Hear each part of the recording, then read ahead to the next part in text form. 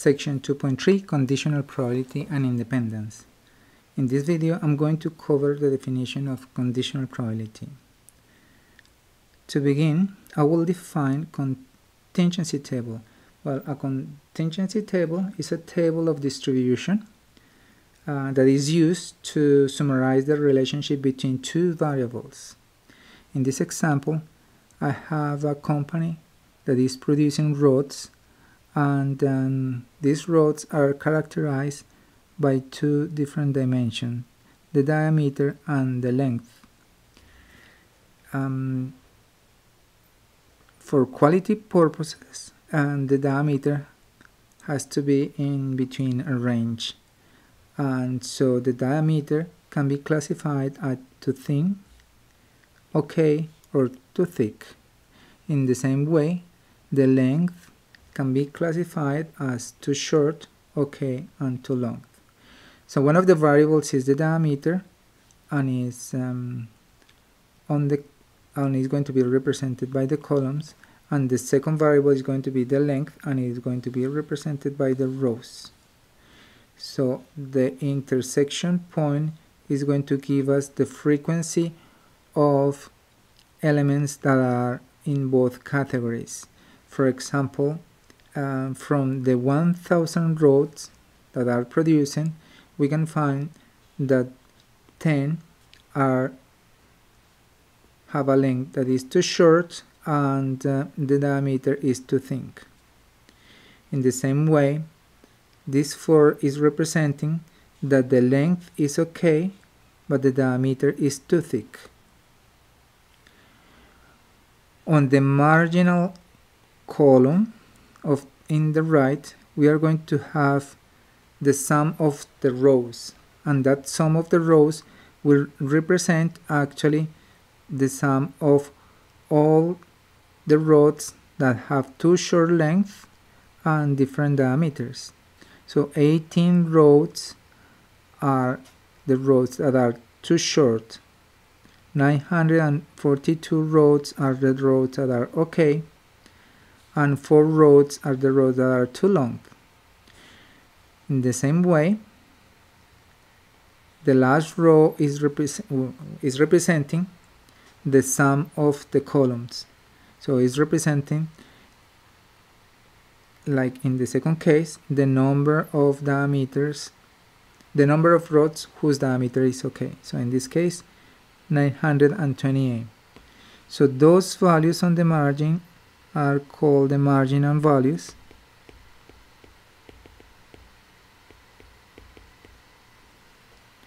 So either the right margin or the bottom margin are called marginal values.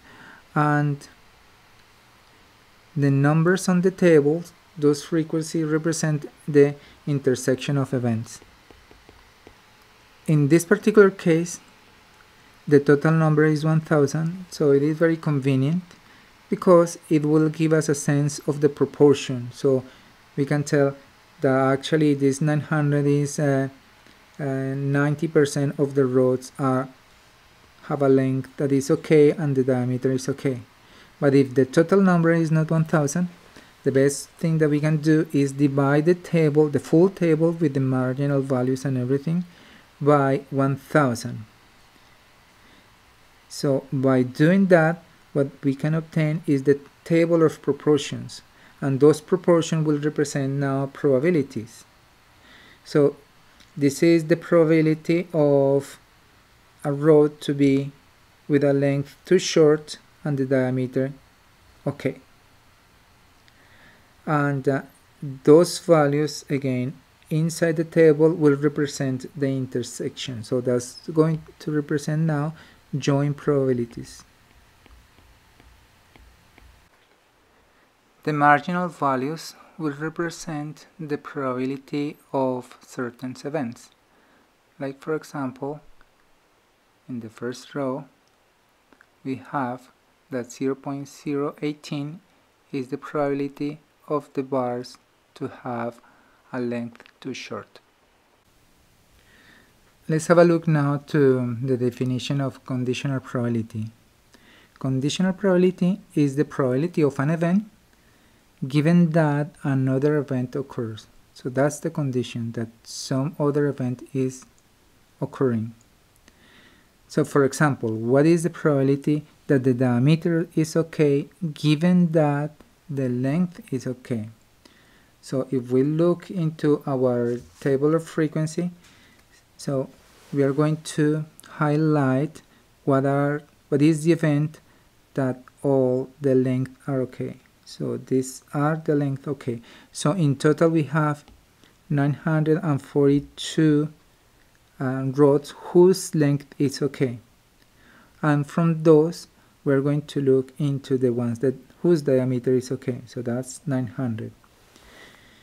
So the conditional probability, we only look to this subset. So the subset of the length is okay. So in our case, the probability of the diameter is okay given that the length is okay is going to be equal to 900, which are the cases in which the diameter is okay, from the ones whose length is okay, which is 942. So that's equal to 0.95. Notice that I introduce an new element here, and is this bar, and this bar is read as given that. Now, how do we do this when the table is given in terms of probabilities? So that's going to be our general case. So we can identify here the two events. First of all, I'm going to identify the event in which the length is okay, and I'm going to call that event B. So that's the row. And event A is going to be the event in which the diameter is okay. We are looking into the probability of A occurs given that B occurred, and is going to be defined as the intersection of the probability of the intersection of A with B divided by the probability of B. In a Venn diagram, how do we can see that? So we have our two events, A and B. So we are looking into our big set is B because that's the condition. So we are only looking into B. So B is this event. And the question is, what is the probability of A happening if B is happening? So in fact, what we are looking is to the intersection. So the only possibility for A to be happening, if we are looking only into this subset, is the intersection. So our element is in the intersection. So how do we write this then? So we have the probability of the intersection, which is 900. So that's the probability of A intersection B, and this is the probability of B. So that's going to be 0.9 divided by 0.942, and this is equal to 0.95. Example: we have a process that manufactures aluminum cans. So the probability that a can has a flaw on the side is 0.2. We are going to call this event A on the side. The flaw is on the side, so let's say that this is the flaw. It's broken. Now, the probability that a can has a flaw on the top is 0.03. So that's going to be event B. So something broken over there, that's B. And we have that the probability that a can has a flaw on both the sides and the top is 0.01. And when we say and, we are saying the intersection. So the probability of the intersection is 0.01. Now the question is, find the probability that a can have a flaw on the sides, given that the flaw is on the top. So that's conditional because it's selecting from a subset that is the subset of the can that had a flaw on the top. So how do we solve this? By definition, the probability of A given B, given that event B is happening, we have that this is equal to the probability of the intersection divided by the probability of B. And we have all this information. So therefore, this is going to be equal to the probability of intersection, which is equal to 0.01, divided by the probability of B, which is 0.03. 0.03. And that's equal to 0.33. How can we visualize that in the table of contingency? So we have two variables, which are going to be the top and the side, and the category of each variable is going to be flaw or okay. So we have, I'm going to have this variable is the top, and the categories are is with a flaw or is okay, and the side we have two categories with a flaw or okay. So what was the information that was given? So the probability that a can has a flaw on the side. So we are looking to a marginal probability here because it's independent on the other. So it's the sum of all of them. So that's 0.02. Also, we have the probability that a can has a flaw on the top, and it's 0.03. So for the top one with the flaw, so that's also going to be a marginal probability because it's the probability of the full event. So that's 0.03. But also we have the information about the intersection of the two events, in the case that the side and the top have a flaw. So that's going to be equal to 0.01. Another example, this is the shortest route versus the scenic route. So imagine that we are traveling from San Angelo to Denver, Colorado, and we can take either the highway, which is straight and boring, or we can take some road over the mountain. I would put some imagination in that. Okay, now we are going to define E1 as the event that road 1 is open, and E2 is the event that road 2 is open, and the probabilities are given. So the probability that road 1 is open is 0.75, the probability that road 2 is open is 0.50, and the probability that both are open is 0.40. Now the question is, what's the probability that road 1 is open given that road 2 is open? So that's conditional. So we solve it using some conditional probability.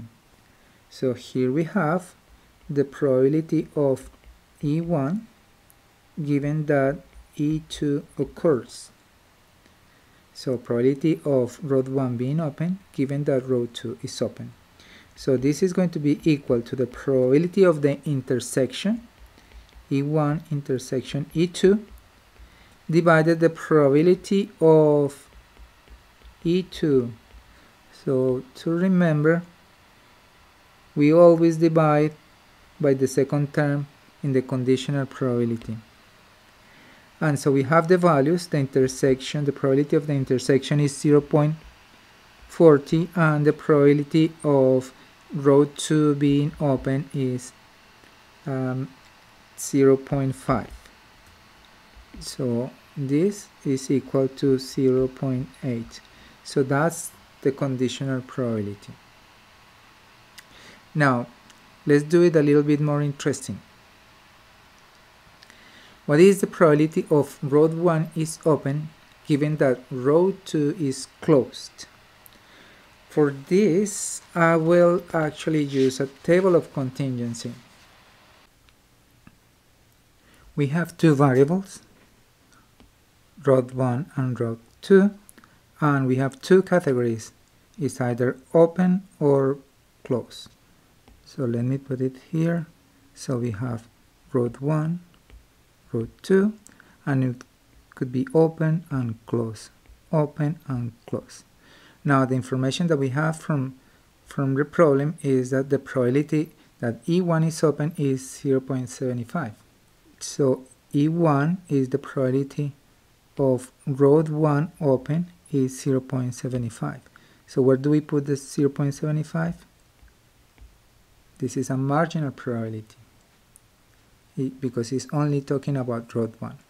Now the probability of row 2 being open is 0.50. Row 2 open, this is 0.5. So if I have to write the event, so that's going to be event 1, and this is going to be event 2. Now the probability of intersection of both open is also given and is equal to 0.4. That's the intersection of both open. Now let's look into the question. So what is the probability of row 1 is open given that row 2 is closed? So row 2, it will be the complement of event 2. So that will be the complement, E2 complement, because if it's not open, it's closed.